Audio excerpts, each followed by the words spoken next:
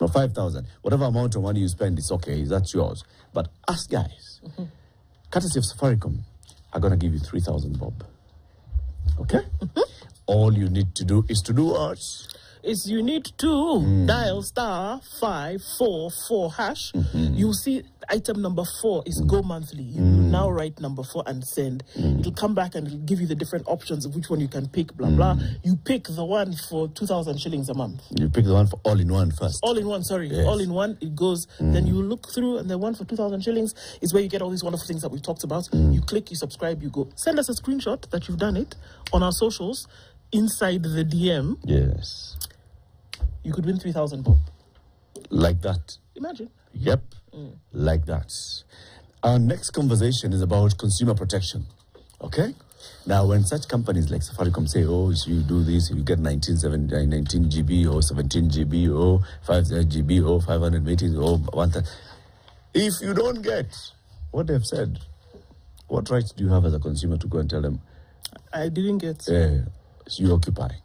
If a company says it's selling you water, and they've written there on the bottle it's 500 ml, and you go and you measure, and you find it is 485 ml, what you do? Also, those are just the obvious ones. There are very many other things that actually the law puts to safeguard the right of consumers. Do we know them? We're going to know them by the end of this hour. Odhiambo Akwom is a consumer policy and regulatory compliance expert. He's our guest for the next hour. Good morning, Odhiambo. Good morning. How are you doing? I'm doing all right.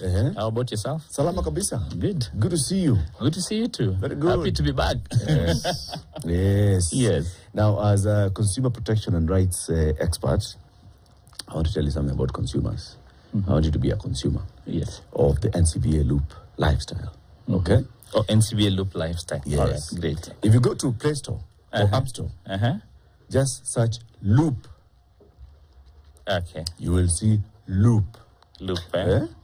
It comes, it's an app. What color is this? This is orange. Well done. Right? Yeah, it's an orange in color. And it looks like L. Download. Download the, all right. Download it, Loop. Loop. So once you download, then it tells you now, set it up and sign up. Sign up, it'll ask you those basic the sign up details. Yeah, all right. Your name, first name, last name, Okay. your ID number, your email address, and so on and so forth. And then it'll tell you, okay, now we'd like to, because we are regulated by the CBK, we have the know your customer details that you have to do. One of them is a scanned copy of your ID. Just like there you do, if you walk into a bank, they tell you, so you bring a copy of your ID. So they'll tell you just take a photo of your ID, front page, and then back page, and then they'll say, okay, so we want to validate. So what we see, this is what we have from the government.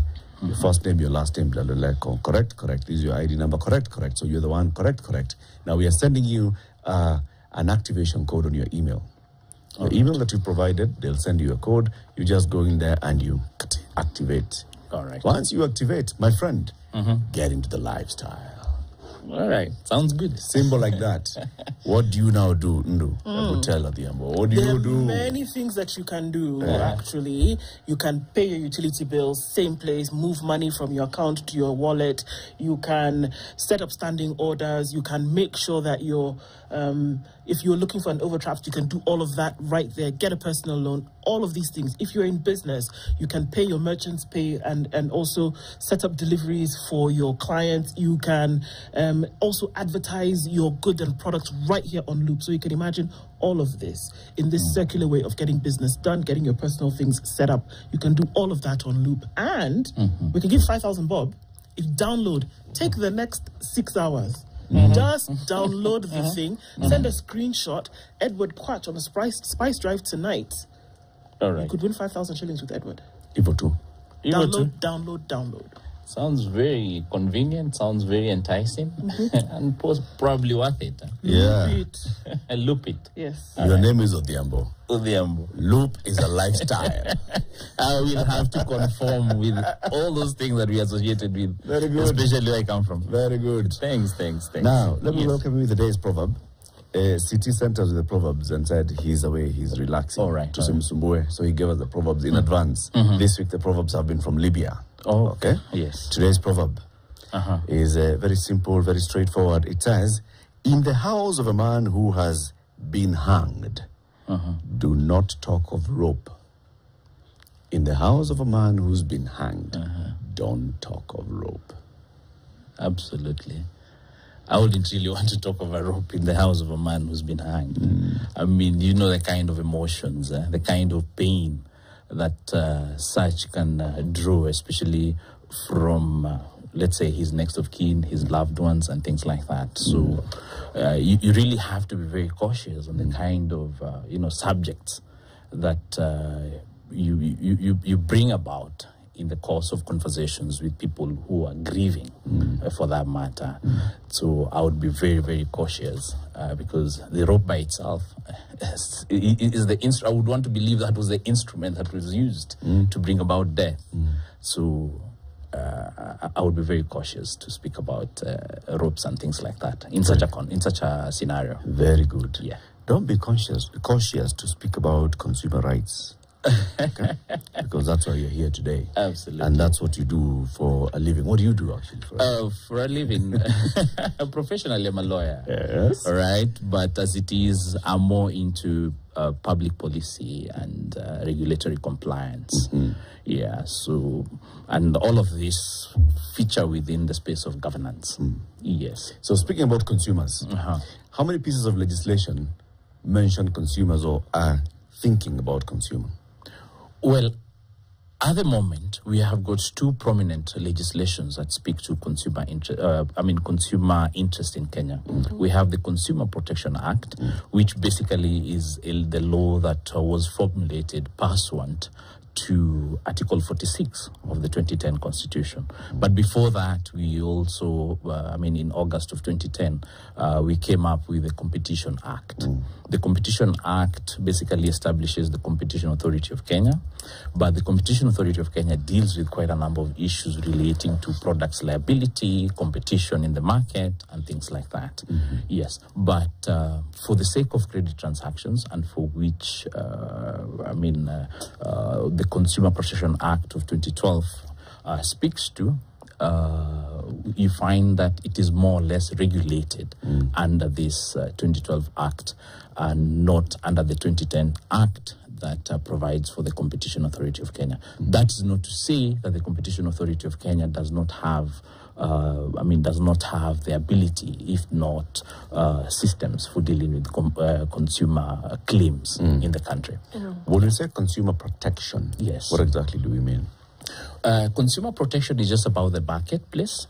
We're looking at the marketplace and the fairness that ideally should be associated with the marketplace when it comes to the buying of goods and services from the standpoint of a consumer, all right, or from the standpoint of a buyer. Okay. So, yeah. So this is not dealing at all with the vendor. It's not about the vendor as such. Okay. It is about the consumer and the interest of the consumer and the kind of protections that the consumer is afforded in law. And all of this stems from Article 46 of the Constitution. But in any event, we also have got international instruments from the United Nations. For instance, we've got the United Nations guidelines on consumer protection that provide for standards relating to how the laws, rules, institutions for the protection of consumer protection should basically be established and in any event applied. Okay. Yes. So what protections do consumers then benefit from if we're looking at it from a large scale today? And are we looking at this consumption across board of products? All right. Consumer protection applies across products liability. And we also have issues around health, infrastructure. If you have to go into the specifics of it, you'd find yourself going into issues like products liability, competition, safety. Like KEBS, for instance, the Kenya Bureau of Standards. It's established under the Standards Act, but what does it do? All right, things to do with when we were growing up, and I'm sure possibly Eric can relate with this. Remember those kilos that we used to have, those weighing machines? Yes. We used to have weighing machines that at times when your mother sent you to the shop, she would tell you to watch out and see if somebody has put a penny, the penny, the 10 cent, just to ensure that you're giving an the scale accurate, doesn't fall. So all of those things come into play, and the fact of the matter is that prior to 2010, we had quite a number of laws which try to speak to consumer protection, but never go to speak to it in the manner that the law that has been done under Article 46 of the Constitution speaks to consumer protection. Why I say so is that you'd have to look at the Weights and Standards Act, Weights and Measures Act, the Standards Act, restrictive competition or something like that Act. All of those, you'd have to look at them. But then the problem with those legislations was the fact that they provided for criminal sanctions when it comes to violations of consumer interest, if not rights. All right? But with the coming of the 2010 Constitution, Article 46, and in any event, the formulation of laws that have one way or the other tried to relate consumer protection from the standpoint of the transformational justice or transformative justice that the Constitution brings about, you realize that it is not just about criminal sanctions anymore. There are other redress mechanisms, including compensations, as one way of redress. So if you're able to prove the fact that your rights have been violated, then as a matter of fact, one of the things, and we shall get into the details of it, compensation is one such avenue for redress. Yes. Okay. Do consumers understand their rights from your perspective? Well, based on the survey that was done by the Consumer Protection Advisory Board Committee, which is established under Section 89 of the Act, they did a survey a bit in 2019-2020. And then, unfortunately, from that survey, it indicated that up to 82% of Kenyans are not aware of their consumer rights. Up to? 82% of Kenyans are not aware of that. 75%, 75% at least are aware of, 75%, 82% are not aware of their rights. 75% are not even aware of the existence of the rights of the Consumer Protection Act and things like that. Yeah. So from the statistics, you can actually get to see what you're dealing with. So give us an example, like really down to the ground example. I'm buying what? Oh, let's take something that's in the thing today. Oil. I'm buying oil. And how do I know what I can make a complaint over as concerns my rights? What would I have to see? What discrepancy would there need to be for me to come out and say, look, there's a problem, and whom am I going to? Okay. You see, that might also, relate to products liability and things like that. As a consumer, generally, what we're trying to say is that one of the things that you're assured of as a consumer is fairness and safety, accessibility, and things like that when it comes to the market. So for issues to do with oil and things like that, of course, there are standards that are prescribed for purposes of, for purposes of the kind of oil that can be sold in Kenya and things like that. So KEBS would have to play a very prominent role in assessing such kind of situations, especially complaints that might arise from people who are saying, from a safety perspective, we were sold items or, things that do not conform or rise to the level of safety in terms of consumption and things like that. But in the context of what Kenyans easily relate with and for which the Act has, in a very manifest manner, addressed itself to, are credit transactions. And credit transactions are basically, these credit agreements where it's all about monies. One is loaning money and the other is being loaned money and the kind of things that come with that. In that space, there are quite a number of rights that are guaranteed in law.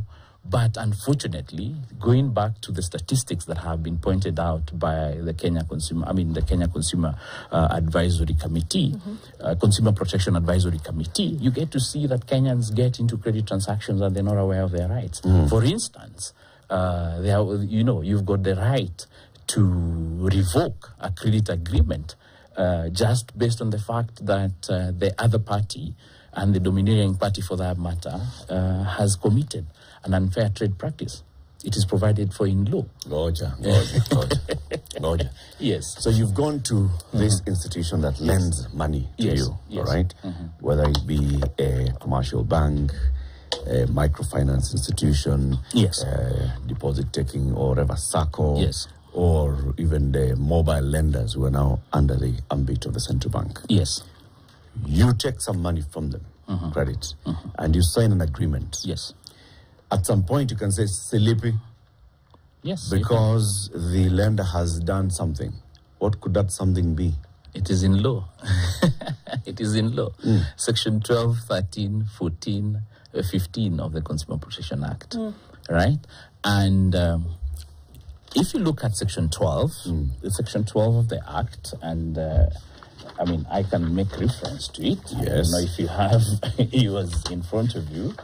But Section 12 of the Act, all right, from Section 13 of the Act, it talks of unfair practices, all right? And one of the unfair practices under Section 13 of the Act is false representation. And false representation is anything that is misleading, anything that is anything that is false, misleading, or deceptive in terms of representation. So if you have any of those, all right, becoming clear in a manifest manner that as at the time of entering into that contract, there was the commission of an unfair trade practice, then as a matter of law, you've got the right to cancel that contract. Give an example of false representation. False representation under the law. They are listed, and there are quite a number of them. Section 13, let me just say it quickly. It is an unfair practice for a person to make a false, misleading, or deceptive representation without limiting the generality of what constitutes a false, misleading, or deceptive representation. The following are included as false, misleading, or deceptive representations. So, A, representation that the goods or services have sponsorship, approval, performance, characteristics, accessories, use, ingredients, benefits, or qualities they do not have.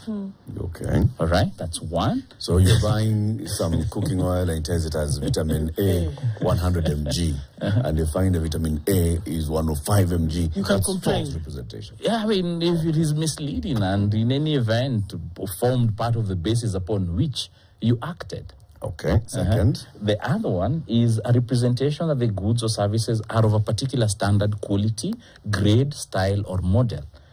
If they are not, all right? Then a representation that a specific price advantage exists if it does not. A specific price advantage exists if it does not. For example? So, for example, there's an offer, there's a sale. Yes. They say this is 70% off, and it's not. Let me give you a clear one. Please. See, you go to a shop.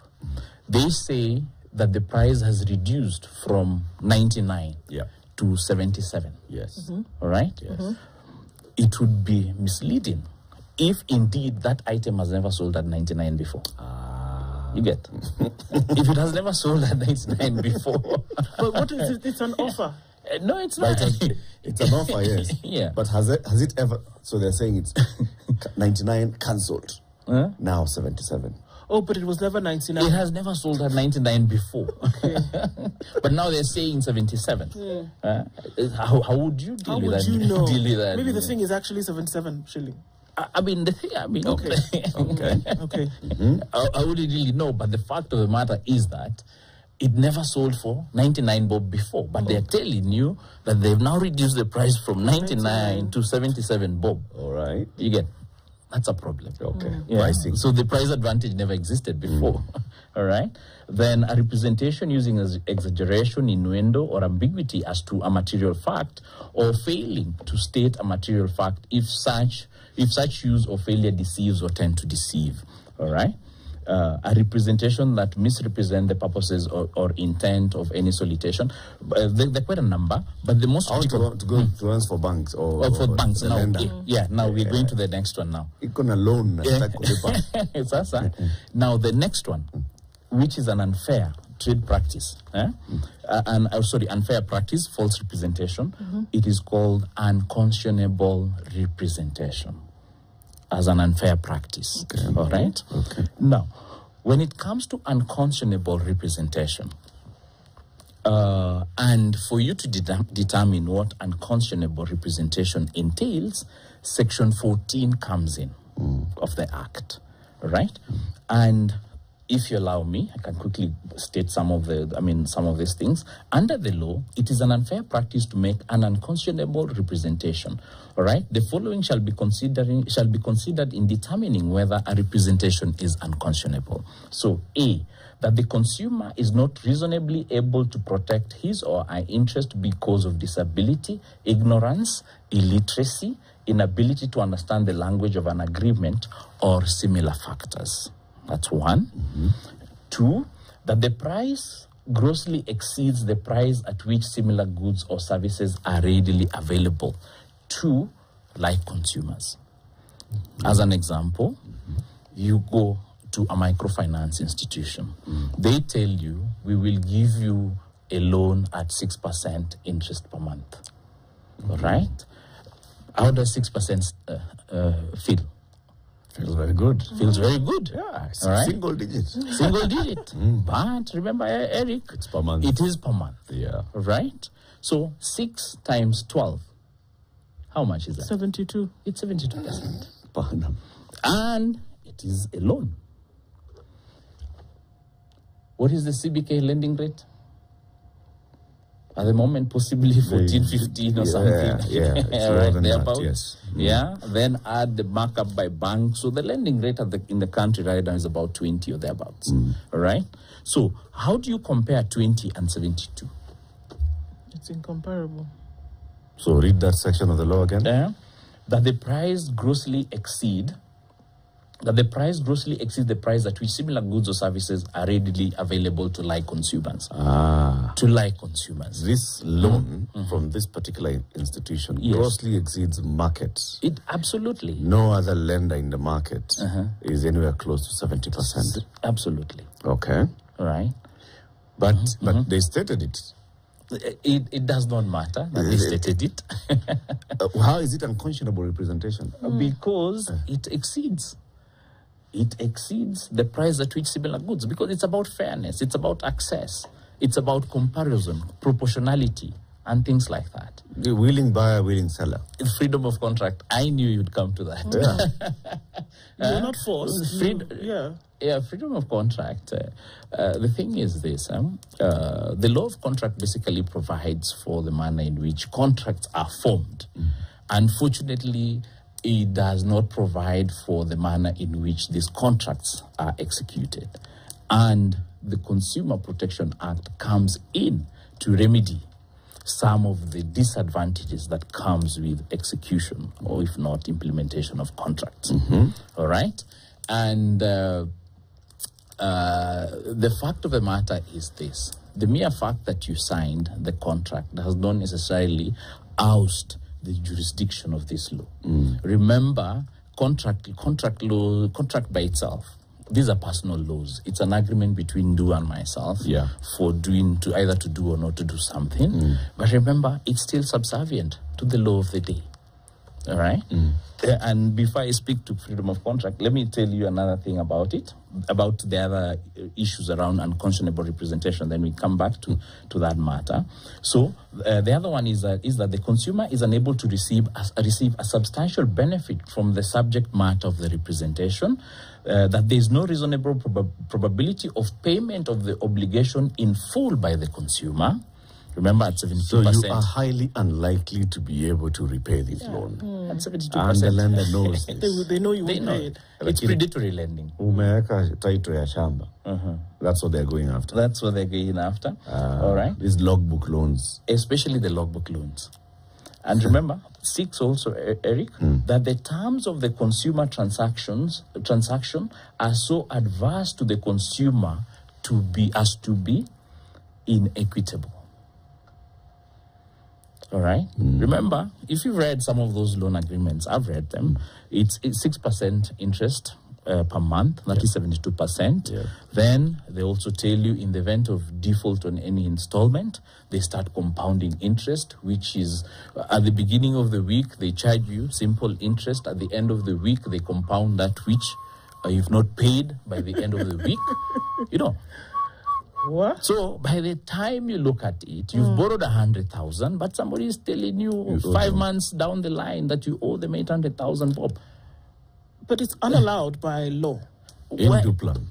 Well, The Duplam principle. Yeah. In Duplam principle operates in a manner that is slightly different from this. All right? Okay. In Duplam principle generally says that you cannot pay, all right, more than twice what you've borrowed. Okay. All right?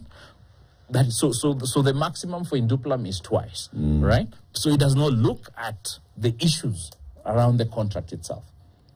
But for consumer protection, we are looking at the issues. We are looking at even the interest rates. We are looking at the bargaining power of the parties. Luckily, let's take a break.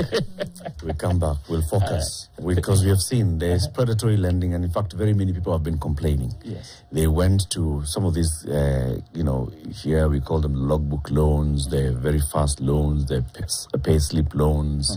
In other markets, they're called the payday loans. Payday loans, yes. And we've seen a lot of complaints about them.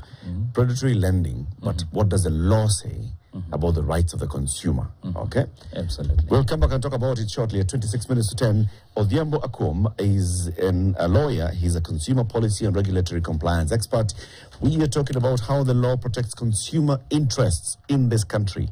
The Consumer Protection Act of 2012 is what he's quoting extensively here. Keep it here. We'll be back shortly. Thank you. This is the Situation Room, the only way to start your day. Get the football you want and get it all on DSTV. DSTV delivers every heart-pounding moment, every jaw-dropping play, and every unforgettable goal. Experience the passion. Feel the intensity.